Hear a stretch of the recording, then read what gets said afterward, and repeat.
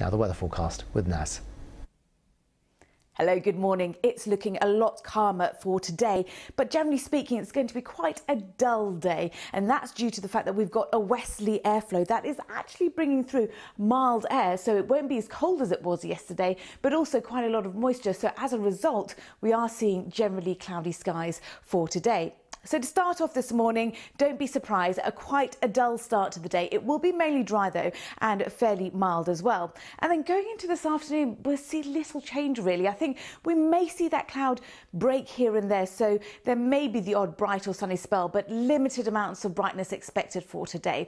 Generally speaking, it stays dry, but there is a risk of a little bit of light rain or drizzle as a cold front tries to work its way southwards. But it will be mild, as I mentioned, top temperatures up to around 12 degrees Celsius, so above average for the time of year. Tonight, staying generally cloudy, a mild one as well. May see a few clear spells develop towards dawn.